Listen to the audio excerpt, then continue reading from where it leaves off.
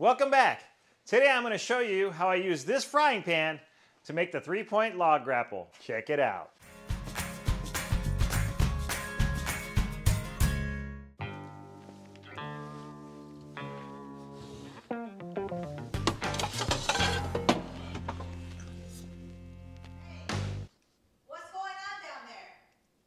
Nothing? What are you doing with my frying pan? Is that my good frying pan? You better not be messing with my good one. Okay, never mind. Recently we made a video on the 3-point log grapple, and a few viewers wanted more details on the dimensions and asked if I had any drawings. Unfortunately, I didn't make any separate drawings. It was a make changes as I go project. I'm not great with computers either, so I don't know how to make files that I can share. We're just gonna have to take a tape measure to it. Let's go. But first, we're gonna have to take it apart so I can show you the measurements.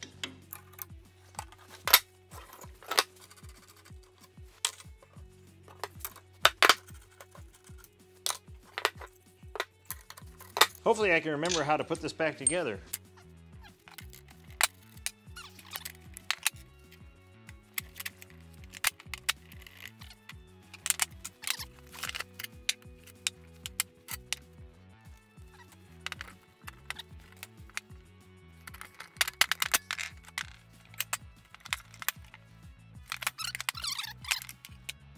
This is where the frying pan comes in.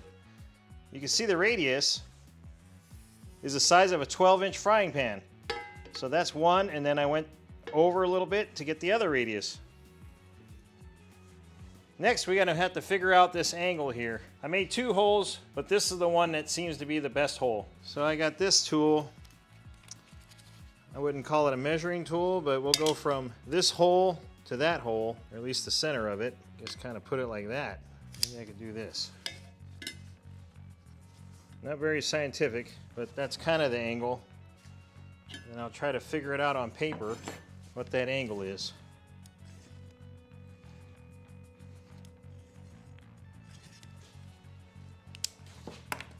Okay.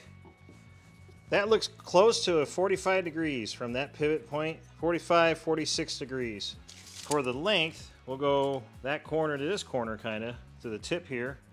That's exactly 16 inches from there to there. And you'll need 4 of these pieces. You can even minus that. Maybe just make it straight across like that. And an angle. And then this is 2 1/4, and this is roughly 2 1/8. I got 2 bolts, 3/4. From here to here is 6 inches. So I got 2 6-inch 3/4 bolts and 2 5.5-inch 3/4 bolts. And then you can see I reinforced this edge.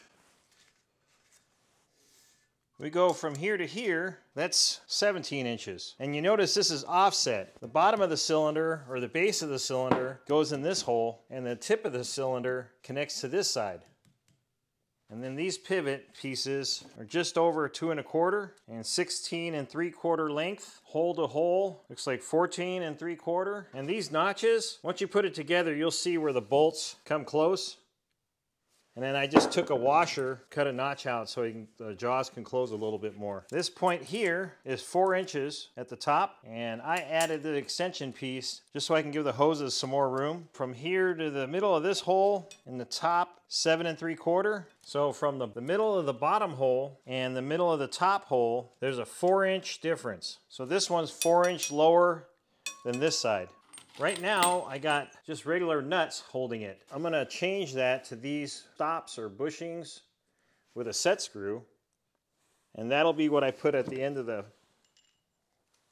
bolt, see? In the video, I mentioned drilling these holes, but luckily, I had another channel, Joe from Steel to Wood. He told me about these Zerk fittings. So they're 1/4x28 nuts that he welds over the hole. So there's the holes. I guess he welds these nuts and the fitting right over the hole. Or that's how he makes his grease fittings instead of just doing the hole. So I plan on doing that upgrade. Thanks, Joe. This is the cylinder I chose to go with. And from hole to hole, is 14, and that's the minimum length, and it's a 6-inch stroke. So just add 6 inches to that, so it's roughly 20. This is an 1.5-inch bore. Yeah, they come with grease fittings, and in this case, these are number 6 ORB SAE. That's the type of fitting you're going to need to connect to the cylinder. Okay, on these, you can see that I have one smaller than the other so that it can go in between. When you close it up, it'll go kind of like that. It overlaps. This dimension from tip to tip is, on the inside is 3 1/4, and on the outside of this is 2 1/4. That way it won't interfere and hit each other when the jaws close. And the spacing between here is 4 1/8. I think it's kind of cool that we can help each other from YouTube's comments, and I'm really glad that people were so interested in the log grapple. There's always room for improvement. And if you haven't watched the first video, I'll put it right here. Thanks for watching, and keep it on the sunny side.